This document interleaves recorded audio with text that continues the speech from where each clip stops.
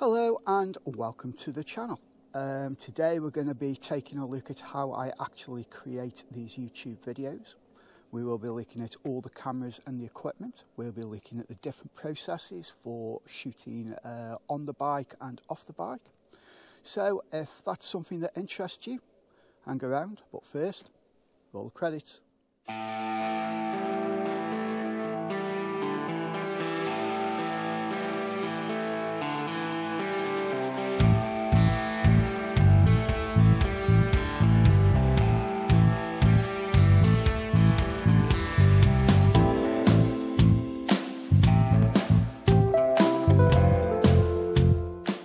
Welcome back. What I'm going to do today is I'm going to split the video into three sections. Firstly, we'll have a look at all the camera and the equipment that is used to actually get the footage and record the sound and everything. Then we'll have a look at what sort of planning and thought processes go into making a video and how we pre-plan the individual shots that we're going to load up and put into sequence on the video. And then lastly, as it can be a very expensive hobby, I'm going to look at perhaps some shortcuts, some easier ways just to have a little dabble to see whether it's something that you might want to take further and start investing more money in. So we'll have a look at doing it on a budget as well. So let's get started. Okay, so the first camera we're going to talk about is the GoPro Hero Black 8. As you can see, I use this as my main camera, and as with all my cameras, it can be used in multiple roles, both on and off the bike. Okay, so here we can see the GoPro actually on the tripod that I use. I also have another tripod which is a little bit lighter, and I often put that in a backpack because this one here is a little bit heavy for transporting around. But at the end of the day, it's horses for courses. If you want a really stable tripod, then obviously buy something like this.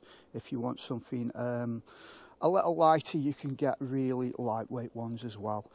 On top of the camera you can see a wireless mic. It is a Rode Go mic. It runs off Bluetooth, and you often see me using this. You'll see the little black receiver there, and that is very good as well, because if you're relying on the mic actually in the GoPro, then sometimes it can be difficult. If there's a lot of wind or there's a lot of background noise, you can have difficulties with the audio. So it is an expensive accessory, this Rode mic, but it is very, very good. Gives absolutely clear quality sound results. Okay, so the type of footage that we capture with this camera. And normally I would, if I was doing a walk around of the bike, I would use this camera, the GoPro, on a little handheld tripod, and I would circle around the bike and get footage that way using that camera. However, obviously for this, for the purposes, I need to show you the camera, and I can't use it and show it you at the same time. Other clips that we'll get with this are clips like this, what I'm putting up now. So as you can see, this is filmed on a helmet cam, and the quality is absolutely second to none with this camera. It is a really, really good high quality visuals, as you can see. One thing we also have to take into consideration with this camera setup is when the GoPro is attached to the helmet, you also have to have a mic wired to the actual GoPro itself. You could use the Rode mic setup that we've got now, but as you can see, the mics are quite bulky. It's quite difficult to mount that inside a helmet, so I tend to use the lavalier GoPro mics. Again, I use the Rode variety. They're very, very good. They give very, very good sound quality, and my advice to you is if you're going to do this, always invest in the best mic that you can afford, and make sure that the adapters are correct for the camera that you're using. Okay, The next camera that we're going to talk about is the camera which I've been filming on, taking video footage of the GoPro, and also the camera that is taking this footage now is the GoPro Hero Session 5. Now the Hero Session 5 is quite an old camera, but it does still give a relatively good footage. It's not as versatile as the other cameras, but it's still it is a good camera, very good camera, as you can see. So as you can see, here is the Hero Session 5 in situ on the handlebars. It's a simple GoPro mount, and it's in a fixed angle view all the time looking back to me, and to activate it all I do is just press a button on the top and bang, away we go, and that's how I get the footage of me looking down at the camera. Just to the side, this is a new piece of tech that I bought and I haven't tested yet. This is the remote control activator for this camera over here, the INSTA 360, which we'll talk about a little later. So between the two cameras, the GoPro Hero 8 Black and the Hero Session 5, you can pretty much get good results with those two cameras. I mean, you can mount your Hero Session anywhere, so you know, with a clamp setup like we have here, which again is a ram mount. It's a big claw mount with a ball socket extension so that you can adjust the angle. You could use that Hero 5 Session on that mount, absolutely no problems whatsoever, and get some absolutely fantastic shots. Having said that, if you can only afford a GoPro camera, just the one, get the Hero 8 Black. You know, if you're on a tight budget, go for the 7, but I would recommend the Black as it is a far superior camera. And just with a Hero Go 8 Black, you can actually get some really nice footage and get some professional looking videos made once you get used to the thought process and how to film and set up your video. Okay, so let's talk about this camera here. This is the Insta360 One X2. Now this is an expensive piece of kit, but it is a very versatile camera. The one downside with it is the way that I edit on this camera. I can shoot at 4K, but I can only shoot at 30 frames a second. With motovlogging, especially when you're on a fast moving vehicle, you really need to be shooting at 60 frames a second to get a nice clear blur free picture. So that's why when you see me mix and matching shots from the Hero Go 8 and the Insta 360, the footage from the Insta360 isn't quite as crisp and as clear and as smooth, and that is purely down to shooting in the two different resolutions. It would be absolutely amazing if Insta upped the game and gave us 60 frames per second in 4K, but even so, the footage you get with this camera is absolutely amazing. As it says, it's a 360, so you have a lens on the front and you have a lens on the back. And you know, it shoots in all directions, and when you edit it you can look in any direction, and it means you can get amazing shots like this. You know, if you look at this shot now that I'm showing, it's almost like the camera's floating in front of the motorcycle. I can change angles, I can pan around, I can zoom. It's almost like having your own film crew following you around. Very good. But something like this, I would only recommend if you're really going to take this up as a serious hobby. You're far better off with the GoPro Hero 8, as it's more versatile, and not more versatile, but perhaps easier to use than using the Insta360. The editing process is quite laboured and quite intensive with this. You have to edit it within the app, create a video, and then you have to transfer that into the video on the GoPro. So it's a bit long-winded, and You know, I would only recommend getting one of these for moto vlogging anyway, if you're going to take it up as a serious hobby. Okay, let's go on to the last camera that I use, and this is a DJI Mavic Mini drone. You can get some absolutely fantastic footage with this, but as for using it for moto vlogging, it's only if you're really serious about taking the hobby up, because it is an expensive piece of kit. I must admit that I haven't been using this to its full capabilities. The one thing I will say about having one of these, you need to practice with it. You need to understand how the drone performs and how to control it, especially in the varying weather conditions and lighting conditions that you get. Actually editing the footage is very easy, and I'm still learning as I go along using this equipment, but I can guarantee you that this drone is going to be used more and more in my upcoming videos, and you're going to be seeing it used a lot more and incorporated in the footage.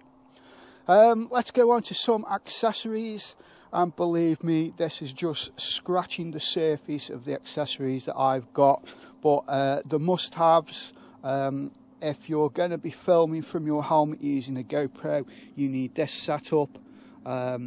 And as you can see, it's like a Meccano, it's like a jigsaw set. There's all individual little pieces, and depending on what type of helmet you've got and where you're actually mounting it, whether it's going to be on the side, the top, the chin, all depends on what kind of links you will need.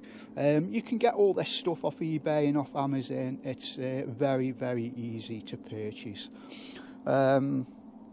You can actually buy these as a set, but you can't guarantee that you will get the right angle and it will be suitable for your helmet. You might buy the set and then just have to buy 1 or 2 links just to get the right angle on your helmet. These types of things here, you can see a claw clamp. I really like them. The one thing I will say about the little ones, be very careful. If you don't get a very high quality one, they will snap and you will lose your camera. I tend to go for the really big one that I've got on my bike. It's very rare. I would only put that on the handlebars or somewhere out of the wind. If I was mounting externally, you know, down low on the bike, on crash bars or something like that, I use the big mount. The big mounts aren't cheap. They're about £100. You may probably get them cheaper if you shop around. However, when you consider the value of the camera that you're mounting on it, it's well worth spending that little bit of extra money. Again, GoPro batteries and a charger that works off USB-C, so I can just pop that into my side box and charge it on the go, so I can keep recycling batteries so I never run out of batteries. The same kind of thing here for the Insta360, 2 spare batteries plus a battery charger, again USB, so that I can charge it on the go. Sometimes when walking around a bike and you're looking underneath the bike, you need a little bit of extra light, so again, just a battery operated cold shoe light that you can place on top of the GoPro, or place it onto another little handheld tripod like so. And again, very handy. You can set this on a table and have the camera looking at you, saves carrying around the big tripod.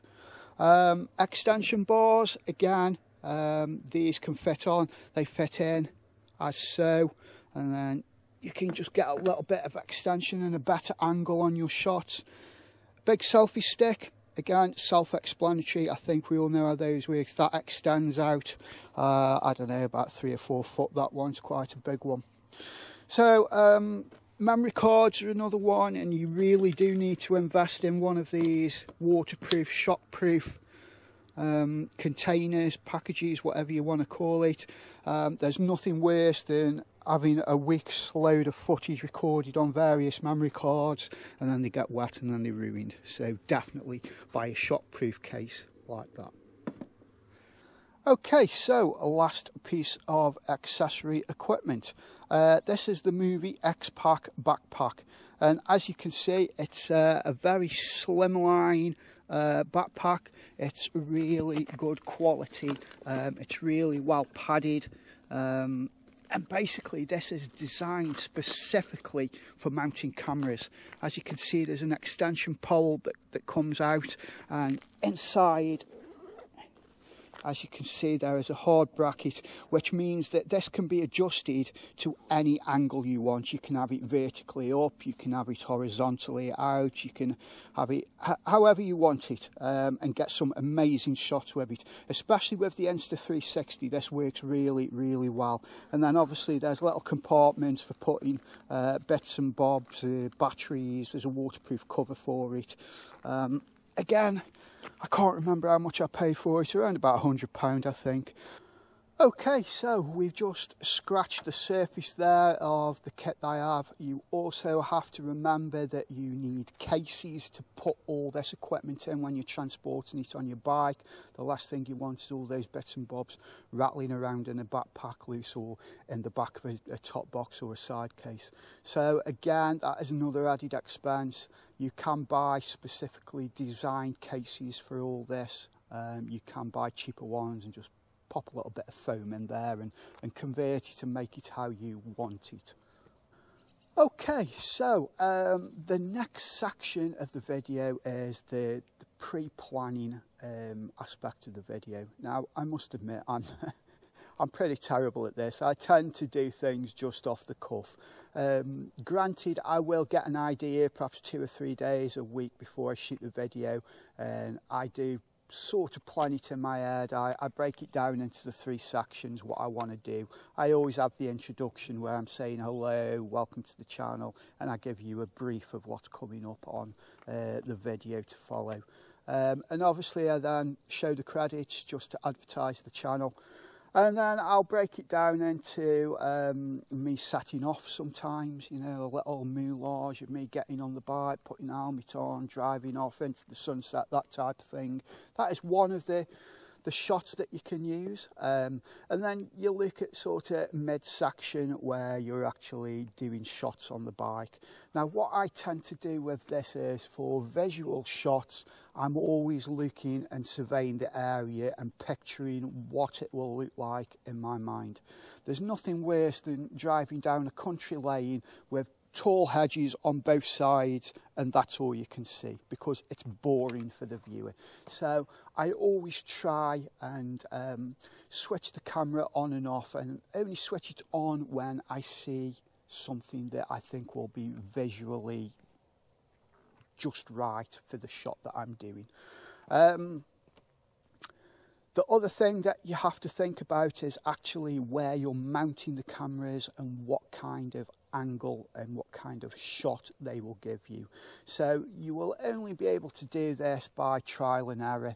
I have my own places, like I've got the 360 camera on the front there, which I really like. It's one of my favourite shots, looking back up at me on the bike. It's like the camera's floating in front of the bike, and then through editing I can just spin that shot round. I can look forward, I can look sideways. So if all of a sudden I think, oh, look at that house over there, I can actually pan that camera around post editing to show you what I'm looking at. And that is why that camera is so versatile and why I love it. The downside of this camera at the moment is the only way you can fit an external mic on is using one of these Bluetooth Rode mics. I haven't tried it yet.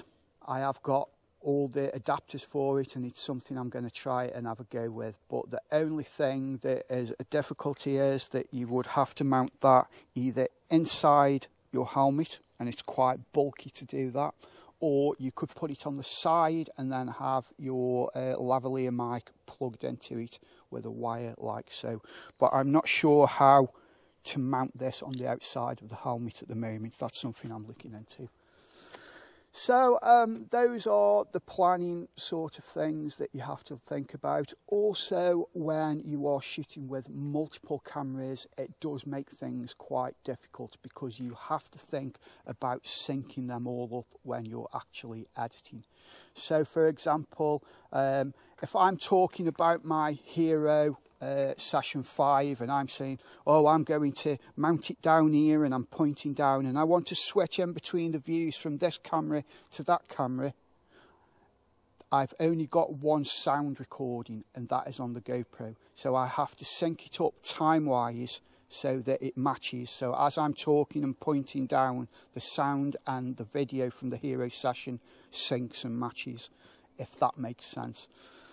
It's very difficult for me to do this video, one, because I'm not a professional and I have no qualifications in this, and two, it starts to get very, very technical, and if you've never done this before, you're not going to have a clue what I'm on about, and it's going to be very, very boring. So I'm not really going to go into it more than that. I will just give you the pre-warning. When you're using multiple cameras, it becomes an absolute nightmare in editing. One of the best things you can do is just give a hand signal, or perhaps lift your visor up and down, so that you know from that point, when you find that on all your different camera footage, you know that's where it started, and you've synced it straight away because you've got that visual aid of making a hand gesture or lifting the helmet. Okay, another aspect of pre-planning is when you start getting to the stage where you've got multiple videos uploaded, it becomes very, very difficult to actually think of different things to do. You know, there are a lot of channels out there all doing the same thing. Some specialise just in reviews, some specialise just in touring. I tend to do a little bit of everything. I don't have a huge budget to do all this kind of thing, and I don't have a lot of time, to be honest, with my job. So I just try and, as things come up, I just shoot it. I would like to say that I have a master plan and I plan things out months in advance. I don't. I just plan things off the cuff, one video to the next. That's why I'm always asking you guys out there to give me ideas, just to help me out a little bit. And I have been asked on multiple occasions to do this video. So what else can I say? Okay, another aspect of when you're actually filming the videos, it's having the gift of the gab, it's knowing what to say. And there's no way I can teach you or even give you tips on this. You can either do it or you can't. There are days where I'll be riding along and there is absolutely stunning scenery and I just can't think of anything to say. I don't know, you get like a mental block. There are other times where you can just rattle on and rattle on and rattle on, and it all comes naturally and really smooth. I don't know what's behind that. It's just the way it is. Some days you've got a lot to say, some days you haven't. I suppose it's just what mood you're in, what state of mind you're in. Another thing that I will say about actually camera presence, try not to talk to the camera. Try and imagine that, you know, there's a group of people out there, 2 or 3 of your mates, and you're just talking to them. And especially when you're doing reviews and you're trying to explain things, there's nothing worse than getting all tongue-tied. And it happens. I mean, when I first started recording this video today, I did so many takes, and the first 10 minutes, it was unbelievable. Sometimes it just doesn't flow. You know, you'll get halfway through a sentence and you forget what you want to say, or you'll say something and it just comes out wrong, or you say things in wrong orders and you miss things out. All I will say is, when you first start, don't get disheartened by that, because it never goes away, and I'm sure that everybody who shoots these type of videos will tell you the same. You always make bloopers, you always make mistakes, you always get tongue-tied. You always fumble with things, you drop the camera, you do this, you do that. Don't let it put you off. Don't think, oh, I'm rubbish at this. It doesn't come naturally. However, the more you do it, the more you'll find you relax, and the more you will get into it, and you'll get your flow and even your style of presentation. I try not to copy anybody else's style of presentation. I've been in the military for quite a while, and I've also done lots of lessons in the medical and the private sector after I left the army. So I'm quite used to standing up in front of a bunch of people and doing this kind of thing. So it is a little bit easier for me to relax. But like I say, you will soon get into it. You know, don't expect to buy a camera and be able to stand in front of it and just waffle away. Some people will, some people have the confidence and will be very good at it. Others, you'll have to work at it, but it will come, it will come. And just be yourself. You know, don't look on other channels and try and copy other presentators, because that's when you'll run into difficulty, because you can't keep that up. Just be yourself and it'll come naturally, and it will look so much better actually on camera. Okay, so now let's talk about cost. It is a very expensive hobby to do to get good results. I must be well over £2,000 in with kit, most probably more than that. I dread to think, I've never added it up. But, you know, I get the use out of it, I get a lot of enjoyment out of it. It gets me out of the house, it inspires me to do things that normally I wouldn't be doing. So, it's horses for courses. I would not recommend anybody go out and jump in at that level and spend that sort of cash. If you've got the money, then fair enough, you know, horses for courses. But for the majority of us, we need to start off small, dip our toes in and see if we enjoy it. And so with that, I would say, for me, if you want good results or acceptable results, the minimum you want to be looking at is a Hero GoPro 7 Black. Ideally, I would go for a second-hand 8 and try and get that camera. Always try and buy a good mic, the best mic you can afford. I would recommend the Rode lavalier mics. They're easy to fit in the helmet and you get good sound quality from them. And then a good quality mount to fit on the side of your helmet or the front of the helmet. Again, don't buy bargain basement parts because they snap and you'll lose your camera. Again, a cheap tripod, you most probably pick one up second hand, 15-20 quid off eBay. Again, you don't have to buy new, go out, buy second hand kit to start with. You'll save yourself a fortune and you'll be able to see whether you enjoy making these type of videos. Another thing to consider as well is if you want to edit in very high quality video, you're going to have I wouldn't say a very expensive computer, but it's going to be a mid-range computer. I'm not very good on the technical side of things. Best advice is research on YouTube or go into Curry's or somewhere like that and ask them what are the minimum requirements, as in video card and processors and memory for video editing, HD footage, and they'll put you on the right track. The other thing that you have to consider, you will need software to actually edit all your footage. There are different ones. There's Corel. There's loads of different ones. I